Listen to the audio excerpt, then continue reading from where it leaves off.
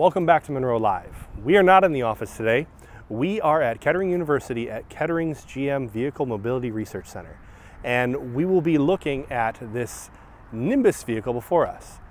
Now, on one of the last videos, I was reading through some of the comments and a few people said that you should start at Munro University. Now, I've talked to Sandy and he is very clear that having a degree to work for him is not a requirement.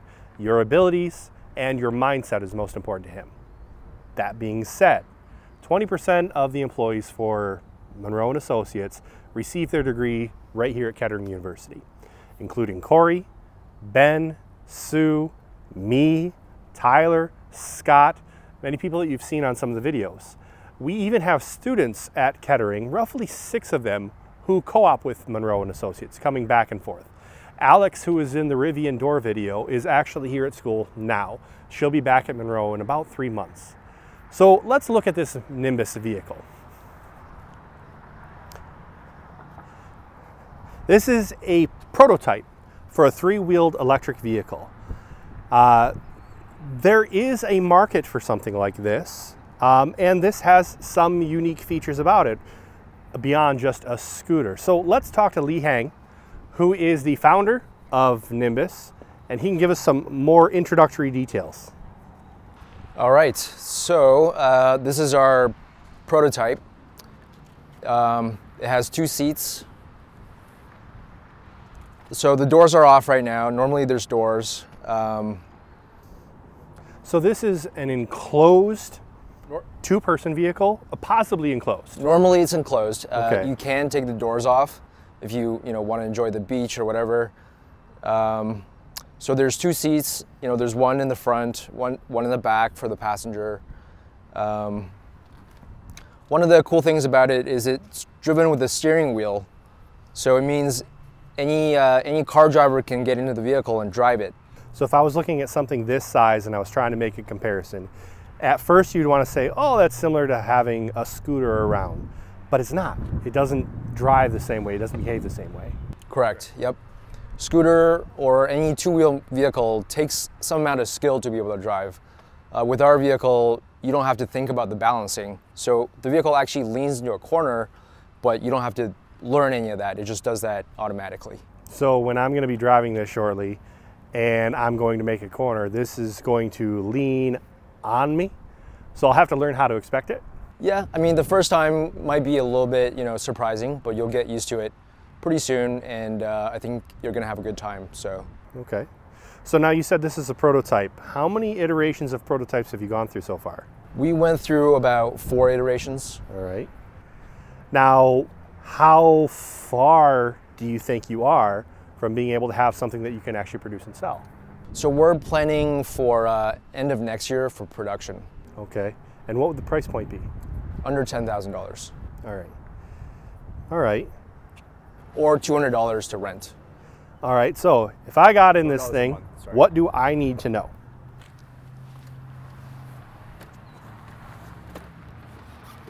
So it's just like a car. You have your steering wheel, brake and throttle, just like a car. You can adjust it if you want. Okay. From the front. Here's your Prindle, so it's in park right now. Okay. Normally we have this screen working, so with the screen you can see the speed of the vehicle, the state of charge, and other information you want to see. Right. And it's kind of the perfect vehicle for in the city because a car is really just too cumbersome. This vehicle is really easy to park. You can park it nose in, so you can find a lot of really good parking spots you couldn't find with a car. So, and it's got a passenger room in the back. You can also put storage like groceries or whatever you want in the back. There's a luggage rack in the back as well. You can put extra stuff there. Now, if it's not obvious, I am not a small person. So, it was not too difficult for me to get in this, and I had asked you in advance if whether or not there was a weight restriction, especially for a prototype, and you said no. No. You said basically up to about 6'4". Yep. You should be able to somewhat comfortably drive this. Yep. And I can see that. So I'd like to go ahead and take this for a ride. Yeah, let's do it. So I do like the idea of having a seatbelt. It gives you an increased sense of safety. Also, this could come equipped with doors, so you do have an enclosed vehicle, somewhat of a roll cage. So if I did tip over, I would hope that I would have something between me and road rash. So let's see how this thing goes. Turn it back into drive. And here we go.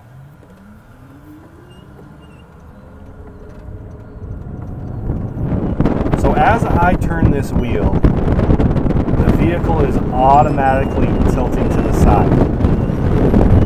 Now, what I'm feeling, it feels to tilt more to the steering wheel position than it does to speed. So I could slow right down, and right now I'm just barely coasting. And I'm still getting tilt as I steer, but oh, it's straightening up more and more the slower I'm going. So as I'm speeding up, that tilt is increasing. All right, let's go on to their little track area over here.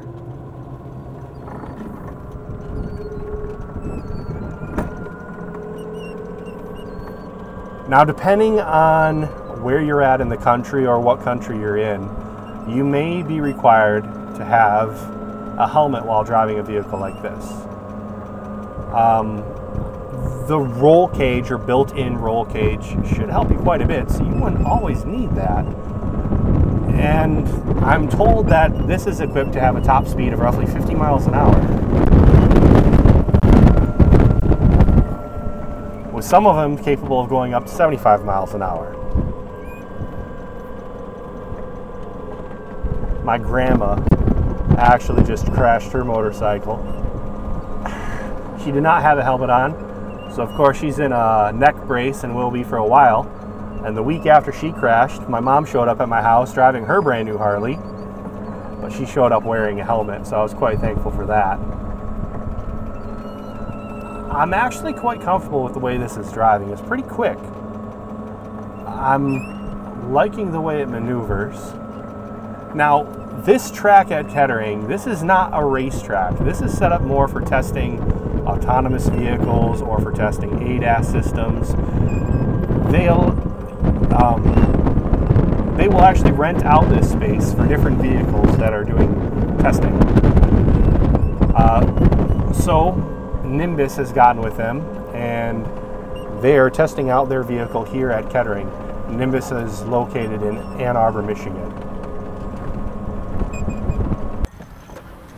So how was it? Going down that hill, it was picking up speed without the foot on the pedal. I don't know if it was a sticky pedal or... So every time when I went around that curve, I just move right over to the brake and just ride the brake going down the curve. We don't have regen enabled, so that's probably why. And I have not driven very many electric vehicles. The first one that I actually drove with the regenerative braking was the Rivian. And it bugged me because it was braking when I didn't want it to. I was expecting to be able to coast, taking my foot off the gas as I'm coming up to a stoplight, and it's applying the brakes faster than I would want to apply the brakes when I had someone driving behind me. So I was just not as comfortable during that, but I could see that difference here. I would probably feel more comfortable with the regenerative braking coming down that hill. I did notice with the tilt, if I'm driving a motorcycle or if I'm driving a moped, I'm activating the tilt. And it took a minute for me to get used to or to anticipate when this was going to tilt on its own. When I say a minute, I literally mean a minute. It wasn't much more than that. So I could start to feel it and start to anticipate it, and I got much more comfortable as I went. So with this vehicle, I was trying to figure out, all right, who's the customer if I was selling this vehicle? Now, I'm not a salesman. I don't want to sell your vehicle. That's going to be your job. And who would want me to sell it anyway? I'm a bald fat guy.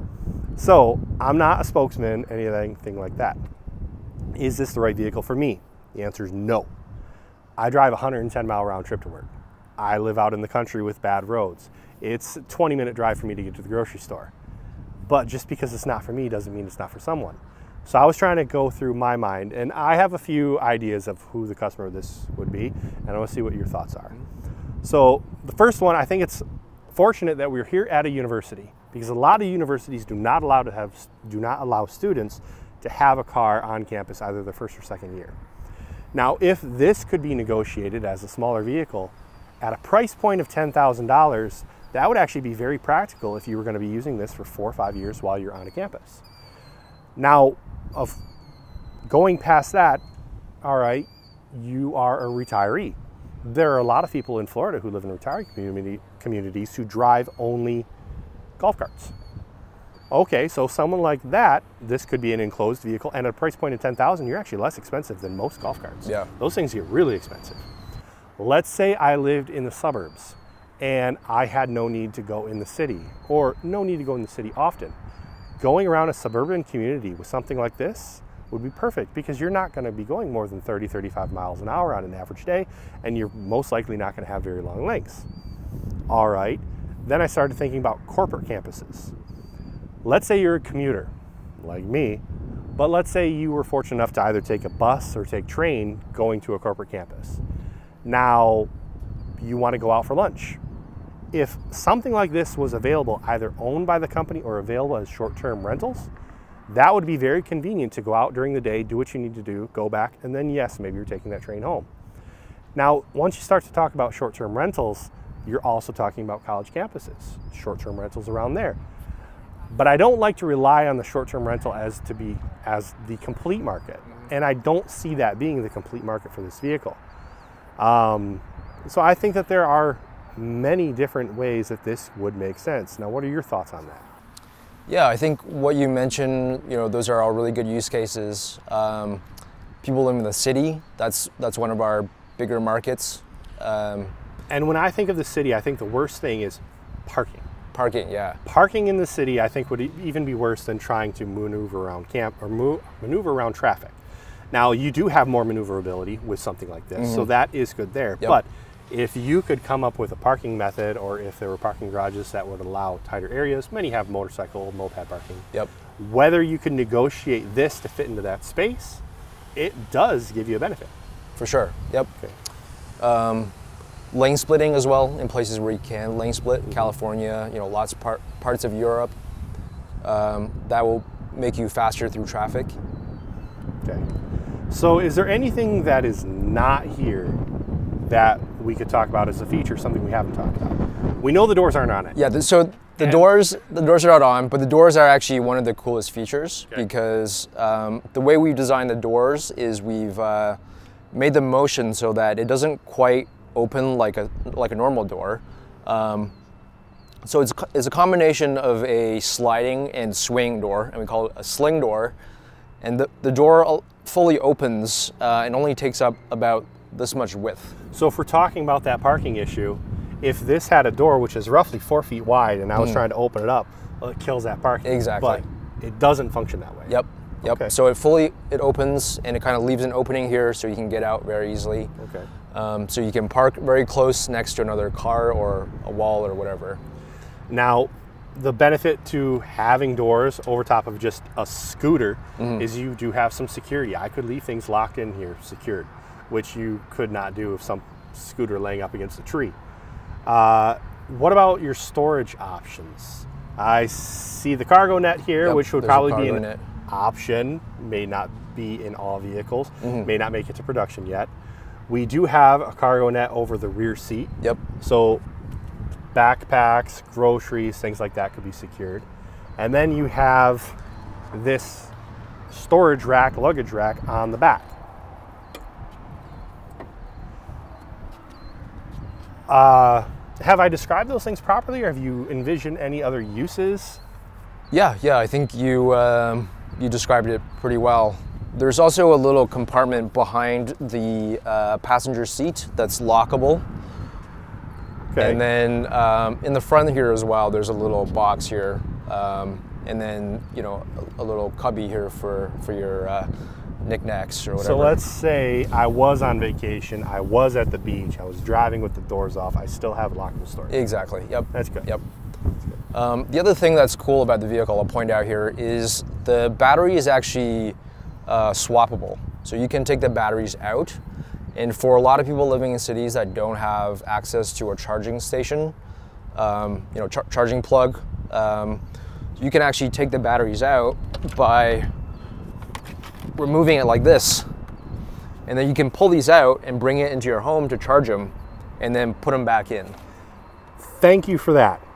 So that is a big criticism that I have, and it would not apply to your vehicle, but it applies to my situation. I do want an electric vehicle. I really, really do.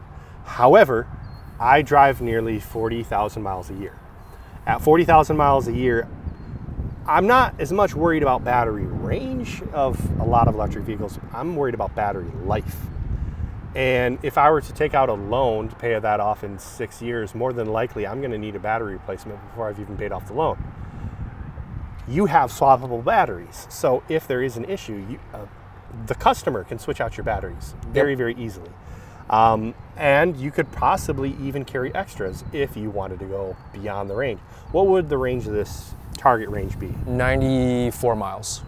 94 miles, which most people who do commute less than 40 miles per day. So even commuters, you have double the range that would be needed there, depending on weather conditions, road conditions, things like that. Yep.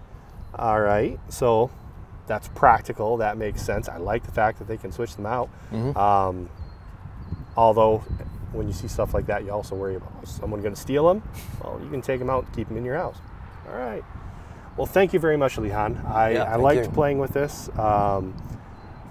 Looking to possibly have something on the road within a year to 2 years. I'm not going to hold you to that. I know how these things go. So, best of luck. All right. Thank you. Yep. Have a good day. Yep. You too. Thank you for watching Munro Live. I hope you enjoyed this little excursion, this little field trip from the office today. And if you have not subscribed, please subscribe so you can see some of the future videos, and have a good day.